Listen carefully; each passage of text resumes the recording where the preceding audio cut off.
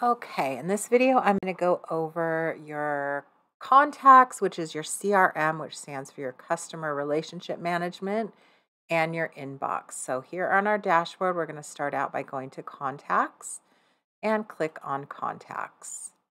So Wix has a lot of great functionality to help you keep track of all your clients, all the actions they've taken on your website.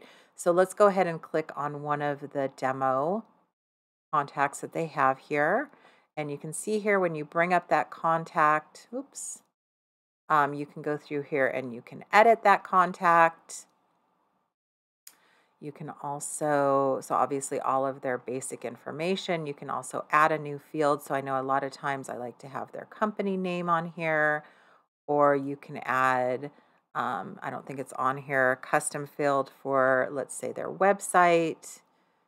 We're going to go ahead and we're going to say it's a URL and that's their website. So you can really come in here and add any kind of information that's important for you to have for a specific contact, and then go ahead and save.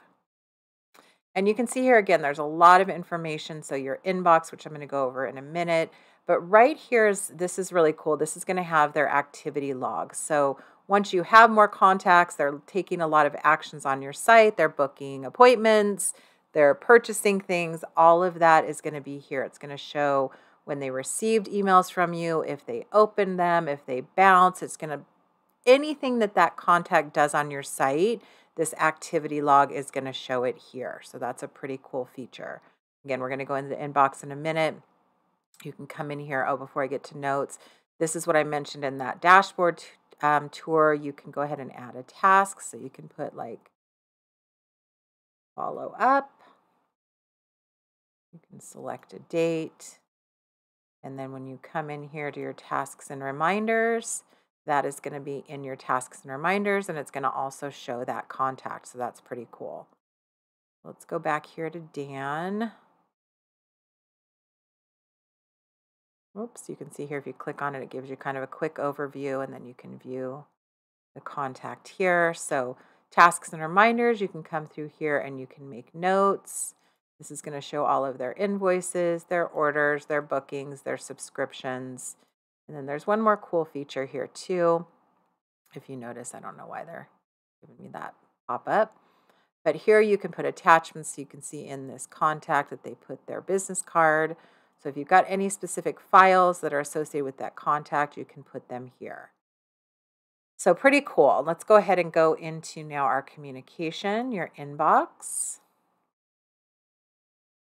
So this is really cool because it is going to give you this prompt to go ahead and set up your inbox. You can take a tour. But one of the most important things, because you are going to most likely be having people contact you both through your email and through Wix. So you do want to set up your inbox here, and you want to go ahead and set up all of your Gmail sender address, send yourself a test email.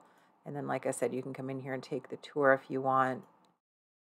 But this is where you really want to. It's going to let you, after you get the main thing set up, then it's going to allow you to connect your Gmail to this inbox so that they're going to be connected. So again, I wanted to just give you a brief overview. I'm going to go into the chat function in another video. Let me just point out really quick, I actually really love this. I have got a business number for all of my businesses that I have a Wix website. So you can get a business number through Wix. That way, you know when someone's calling you, if it's a business call or if it's a personal call, but it's going to come to your own cell phone.